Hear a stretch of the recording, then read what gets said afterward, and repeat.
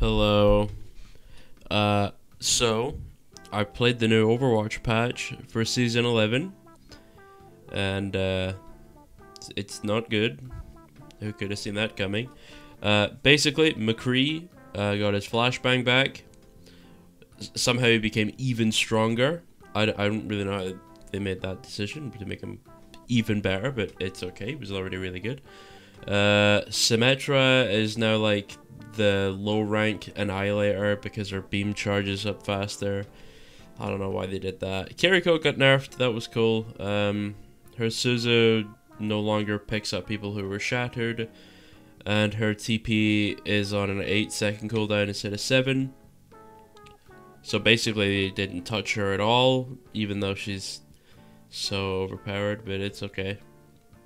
What else did they do? I don't really think they did much else, to be honest. They didn't nerf Moira. Oh, they did nerf Hog. That was good. I liked it. Oh, and they nerfed Sojourn too. Yeah, they basically removed Sojourn from the game. Thank God. She's only been overpowered since her inception. So, you know, all good, I guess. It'd be nice for another character to be playable for a while. No Hanzo buff. Interestingly enough, they just didn't buff him. I don't know why. No Genji buff either. They didn't care at all. I don't know why. I don't know. They buffed Reaper though. Don't worry guys. They buffed Reaper, but they didn't buff Hanzo or Genji. Who, by the way, Reaper is like a super sleeper pick anyway, and I don't know why people were so quick to say he was terrible, because he wasn't. See, here the only problem with Reaper is that in some situations he literally can't do anything at all, which is kind of similar to some other characters too. I'm yawning. So yeah, Reaper is better, Shotgun is tighter. I don't really care. It is what it is. Fuck, what else did they do?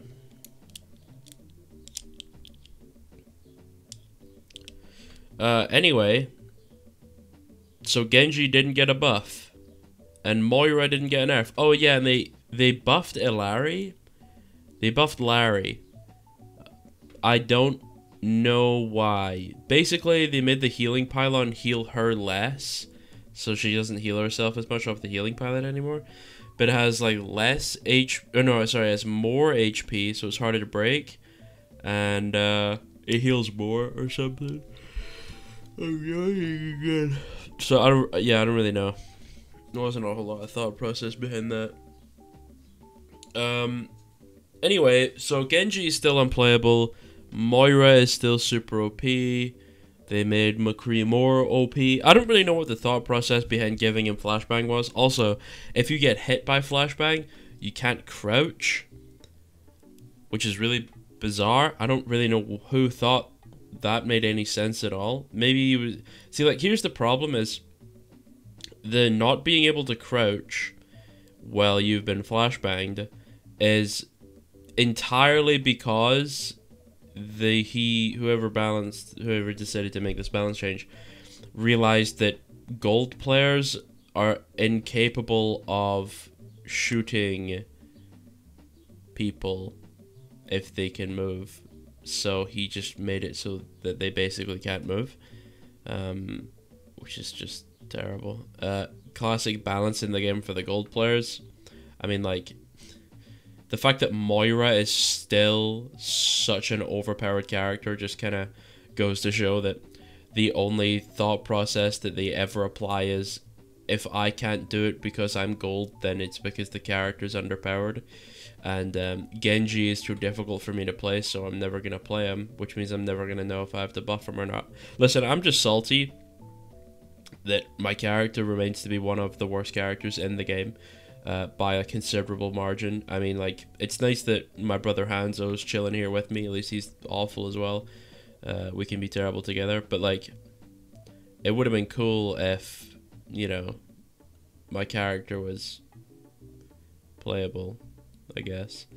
Like, I still can't kill Baptiste, or Illari, or Moira, or Kiriko, or McCree. Most of the time Ash. So you know, I don't know, it just kind of is what it is. Like, I still can't really kill anything, but I still have to put in monumentally more effort on Genji than I do on any other character in the game, so I mean, just get used to being terrible, I guess. I mean, I'm already used to being a statistical anomaly in the fact that I may actually get a kill in maybe 1 in every 3 fights, you know. That's pretty rare for most Genjis, but I am capable of achieving an elimination from time to time on this character. Although I think the Illari buff will go down in history as one of the dumbest changes I've literally ever seen. It's actually so bad that my brain is like not allowing me to remember it because of trauma. I'm yawning. I'm so tired of this fucking game.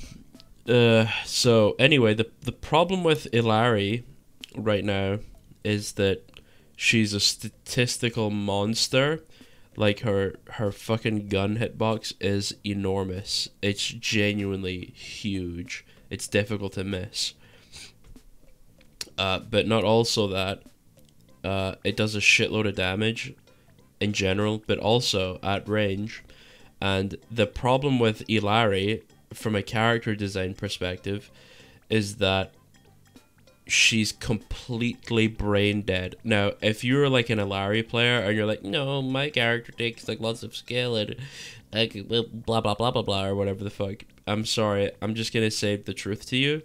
Illari is objectively a brain dead easy character, and if you rely on her to win, you are not as good as you think you are. You are relying on a broken character to win in this game, which is fine. So does like 80% of the game's population, but I just need you to know that if you are incapable of winning on Illari, then you are genuinely terrible, which is fine.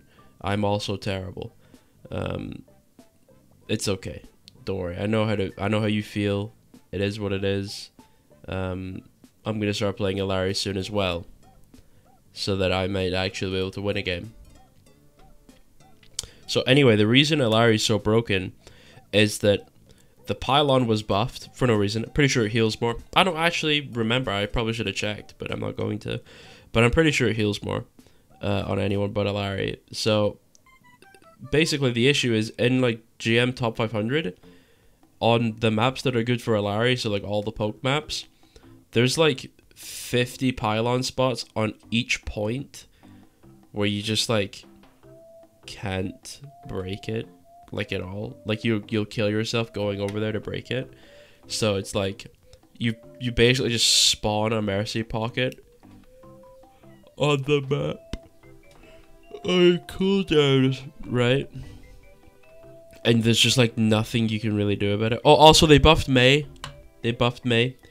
But they did like a weird thing. Is prior to season 9, Mei was able to, when she shot her little ice pick, her right click, she could one-tap Tracer with it, which made her really good in the Tracer duel, because she just had to one headshot. So Mei was like a good Tracer counter, but she can't do that anymore.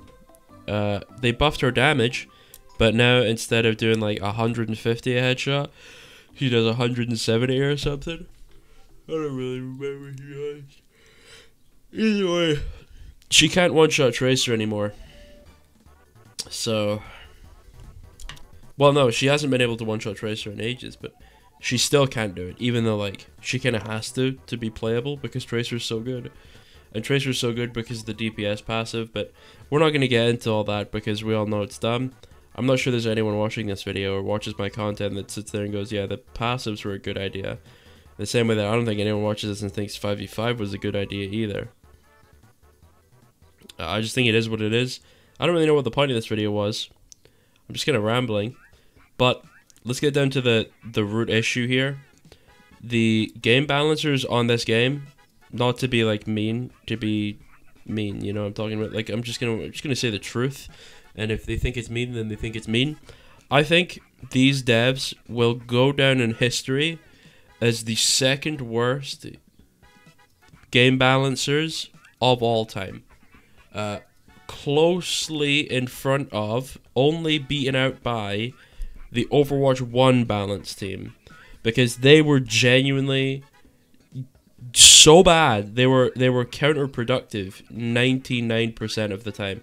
Overwatch is a game that degrades over time, and the longer it goes on for, the lower in quality the balance gets, which was pretty obvious in Overwatch 1. In Overwatch 2, that hasn't been the case. They gutted Sojourn. Thank fucking God. Fuck that character. So, I mean, they sometimes do a good job, a little bit. But most of the time they do a terrible job. Like, let's think of a terrible change that they've done recently. Oh yeah, literally every change to supports ever, apart from, like, some of the slight nerfs they do. Like, Kiriko is literally able to do everything, but, like, the Kiriko subreddit has, like, gone completely nuclear because she can't cleanse Shatter anymore, and her TP is on a 1 second higher cooldown. It's like, Kiriko players are becoming Mercy players. They're so full of their own delusions where they're incapable of seeing their objectively overpowered character for longer than 2 seconds without going, wah, wah, wah, I'm fucking silver when I play any other support character, but when I go Kiriko, I'm diamond. I'm just cracked, bro. I'm carrying. I'm sorry, my brother. Put the petroleum down. You're done huffing. That is the dumbest shit I ever heard, yo. I'm just gonna give you some objective fact. If you're incapable of hard carrying like a fucking Masters lobby on Kiriko, you're bad, my brother. I'm just saying how it is. That character literally plays itself. That character is literally brain dead. Now, I'm not saying she's easy to play. Absolutely not. She requires skill. Absolutely. People think that when I call a character brain dead, I'm saying they don't require any skill. That's not true. Mercy is objectively a brain dead character. It's super easy to know what to do on her. How you play her is objectively very simple, but maybe executing it may not be. For example, thing with Kiriko is she does a shitload of damage. That damage is not really that easy to output most of the time, and you have to be genuinely pretty good to do it. However, TP is objectively an overpowered brain dead ability. There's no arguing this. That's literally true. You're able to look at a teammate, I'm pretty sure it's at 30 meters, through multiple walls, and just teleport to them. This is like every 8 seconds, by the way. Every 8 seconds. That's crazy. It's basically, I don't want to learn how to have good positioning, so I'm just going to teleport. And Suzu is very like, I just kind of want to control everyone else's ability to play the game, so I will make it so that if you ever interact with anything that I wish you not to interact with, then I will deny that by pressing a single button. Like, that's objectively overpowered. The thing is anyone who disagrees with TP or Suzu being overpowered are intellectually dishonest. That is factually true.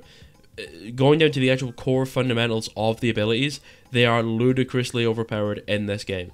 The fact that you are able to circumvent all of this and just go around all of the counterplay and all the positioning and all the pathing and the duels, all of it, by pressing one button is crazy. Being able to escape a 1v1 with a TP is crazy. Being able to make a 1v1 a 1v2 is crazy. Being able to teleport to someone across the map and make them invincible, heal them, and cleanse them of any debuffs is objectively overpowered because there is no effort. You're not rewarded for effort. You're rewarded for pressing a button, right? Which is OP. Anyone who says it's not is either a complete moron or is deliberately being intellectually dishonest. Disagree with me if you want. I don't care. I fucked your wife. Goodbye. I love you, or not. Maybe I don't, but I do. Here's the thing, guys. I have a very deep emotional relationship with all of you. Not a sexual one, though. Of course. Find the Lord. You should find the Lord. I don't know what the fuck this video was. Goodbye.